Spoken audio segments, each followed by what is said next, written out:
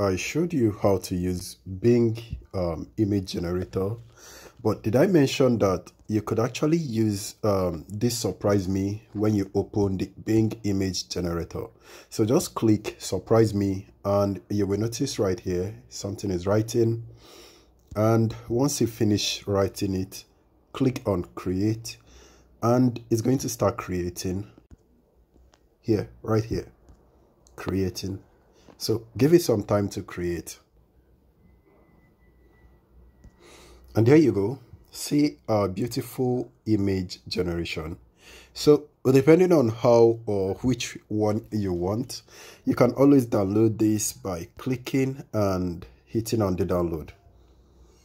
Wait for it. Yeah, click right here and download it. And now you can reuse this in any other designing software. So I hope it's helpful. See you soon.